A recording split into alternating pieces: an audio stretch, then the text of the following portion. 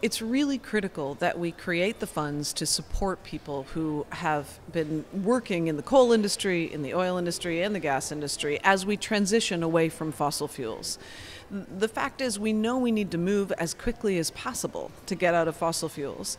And the people who have these jobs and people who are dependent on using it need to be supported. Right now, most of the support is going from our governments to the companies themselves and not to the people.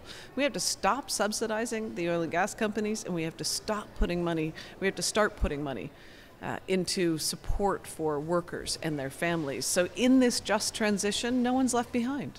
What we know is that we have to phase out fossil fuels as quickly as possible. So the idea of a transition fund to support coal workers and their families is absolutely critical, because we're going to need that retraining. We need everyone to be on board. We need all hands on deck as we move away from fossil fuels and build a cleaner and safer world. And that means supporting the people that have worked in the fossil fuel industry to develop new skills, new jobs, and be a part of building a cleaner future. We know that renewable energy already around the planet is cheaper. We also know that it's safer, not just because of the climate emergency, but because fossil fuels are the greatest cause of premature death on the planet from air pollution alone. 8 million people died last year just from air pollution alone due to fossil fuels.